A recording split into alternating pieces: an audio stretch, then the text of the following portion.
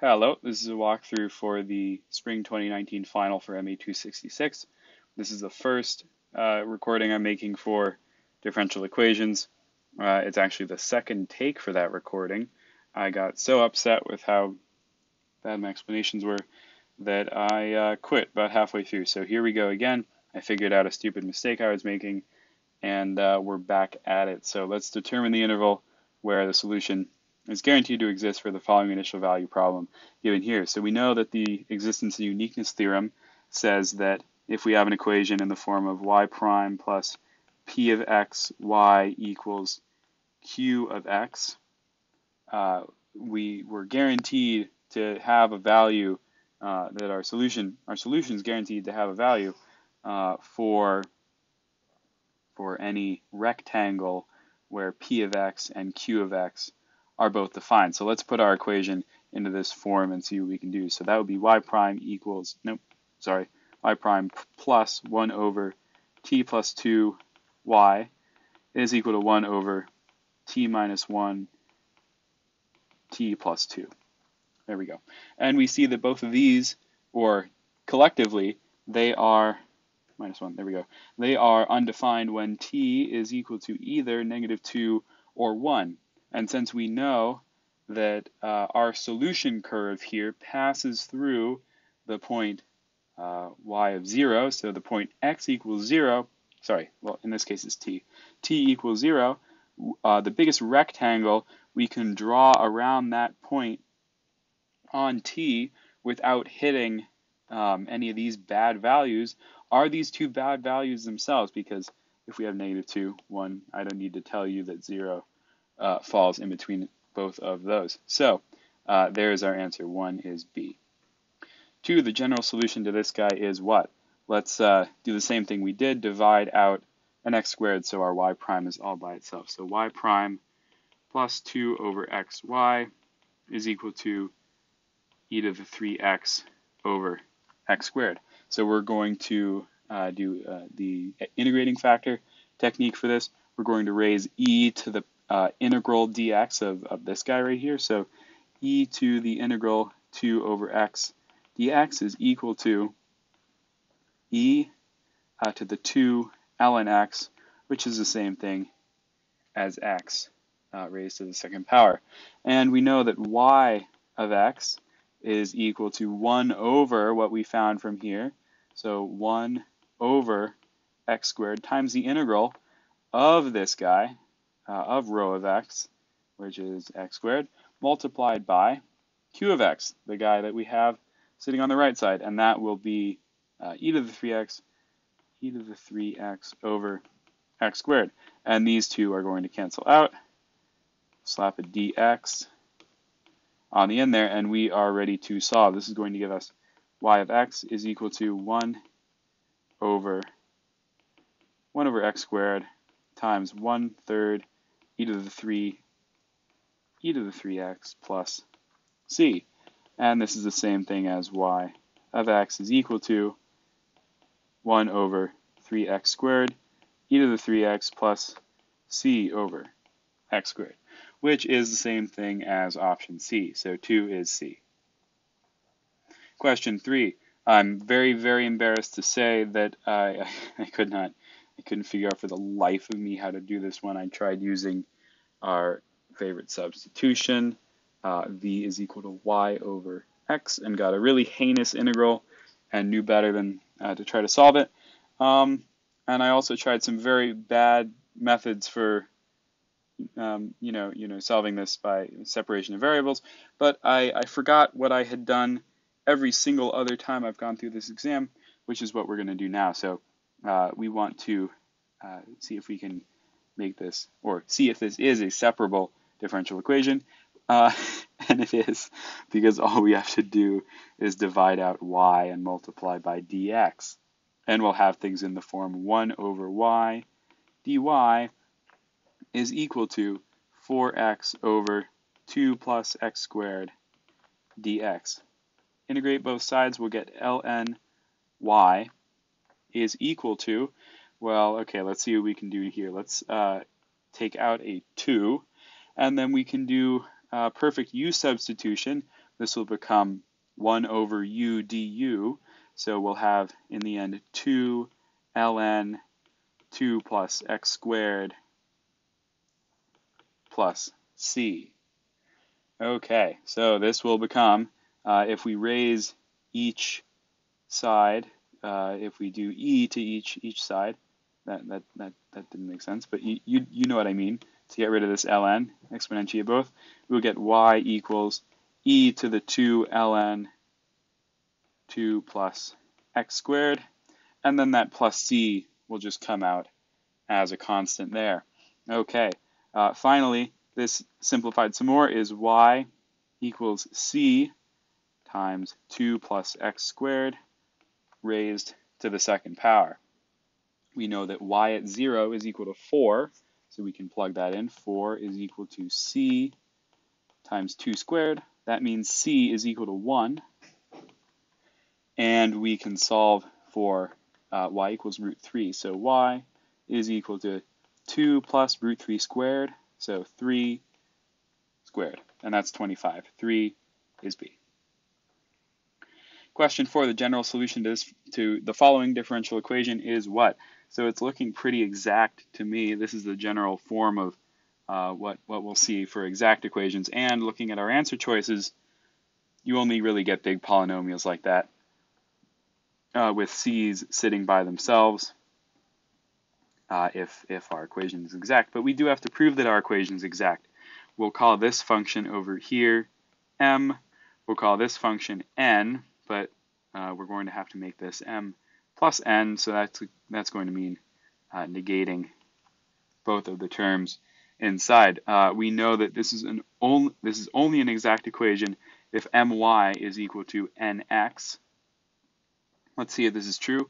My over here, the partial derivative of m with respect to y is 1, and that's equal to nx. Nx is just the partial derivative of n with respect to x. That's also 1, so our equation is exact. So what we're going to do now is integrate m dx and integrate n dy and kind of smush everything back together into one big function. So nx, sorry, not nx, I meant mx. The integral of m with respect to x is going to give us x cubed plus xy minus 4x. And then on the other side, the integral of n with respect to y will give us minus y squared plus xy. So we see that because both m and n both had to come from the same overall function, we're only going to count this xy once. And so finally, our answer becomes x cubed plus xy minus 4x, taking these three terms from over here. And then the only one we're going to count from our right side is minus y squared is equal to c. And we see that that corresponds, with not answer choice D, with answer choice E. 4 is E. 6, given that y1 equal to t is a solution of the following equation, which of the following is also a solution? So first off, we're going to put this in a form where y double prime is on its own. So y double prime minus 1 over t squared y prime plus 1 over t cubed y is equal to 0. And we also know that there's a nice equation where you can do this reduction of order pretty quickly. And that, let's see if I can remember it, is y2 of x is equal to y1 of x with multiplied by a big integral. And that integral has e to the negative integral of p of x dx all over y1 of x squared dx. Okay, so we got some nested integrals going on. This is going to be a fun time. We know that p of x is the term on y prime of x, so we can substitute that in. And since we have two negatives, I'm just getting rid of both of them. 1 over t squared dt. This one will also be a dt. And then our y1 is just the first solution that we know. So this is t, and down here will be t squared. Okay, we're ready to get things going. I'm gonna put that up there so we have a little bit more room to work with. So y2 of x is going to be equal to e to the negative 1 over t dt integral, t integral e to the negative 1 over t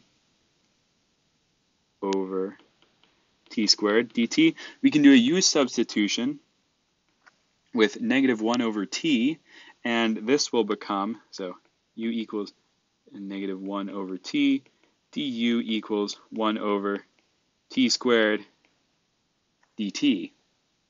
And so dividing dividing that term out, we will get y2 of x is equal to t multiplied by the integral of e to the u du. This will just be e to the u plus c, where u is negative 1 over t, and we're still distributing, so this will be tc.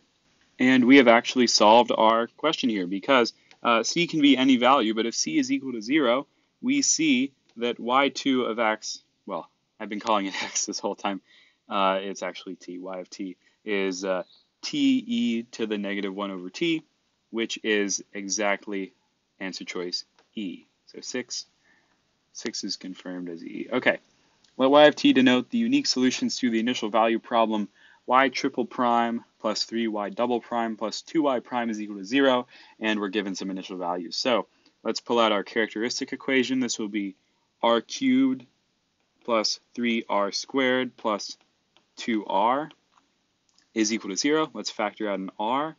R squared plus 3r plus 2 is equal to 0. And then we can factor this further. R plus 2, r plus 1 equals 0. So r, our roots are 0, negative 1, and negative 2. So we can set up our solution here.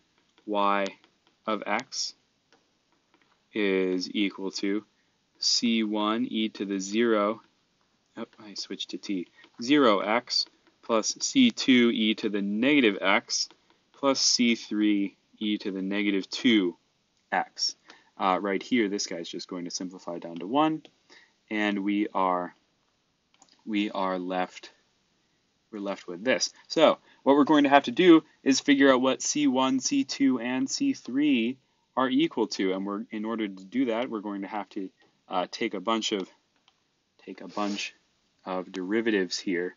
So y prime of x is equal to 0 c1, and just as I wrote a plus, I realized it was minus c2 e to the negative x minus 2 c3 e to the negative 2x. And y double prime it's looking more like a t. Y double prime of x is equal to still 0 c1 plus c2 e to the negative x plus 4 c3 e to the negative 2x. Okay, so since our initial conditions are all given for x is equal to 0, all of our terms are going to cancel out, and we'll see by all of our terms, I mean all of our e to the x's are going to just be 1. And so we can set this up as 2 equals c1 plus c2 plus c3. Also, we have negative 1 equals 0 c1 minus c2 minus 2 c3. And finally, 1 is equal to 0 c1 plus c2 plus 4 c3. We're actually going to make this into a matrix, bring a little bit of linear algebra back in here, turn this into an augmented matrix where our variables are c1, c2, c3. We'll have 1, 1, 1, 2 is equal to, and not is equal to, I'm just setting up other rows, 0, negative 1, negative 2, negative 1, 0, 1, 4, 1. And we can row reduce this, and we should get our solutions, at least our values for C1, C2, C3, and we'll be much closer to getting an answer. So I'm going to row reduce this guy. right over here. Let's add row 2 to row 1. You'll get 0, -1, 1. Let's add row 3 to row 2.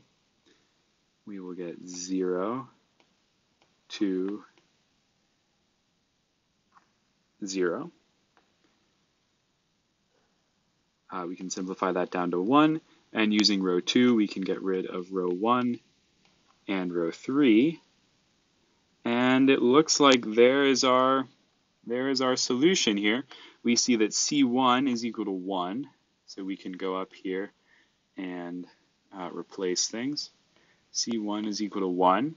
C2 is equal to 0. And C3, oh, sorry, my own ordering got in the way. This is C3 here. This is C3. C3 is equal to 0. And C2 is equal to 1. So we get our solution, y of x equals 1 plus e to the negative x. And when we plug in y equals 1, like they're asking us for up here, we get answer choice C. So 8 is C. And that's actually it. There aren't any more questions that are applicable for midterm 1 from this exam. Hopefully that was helpful.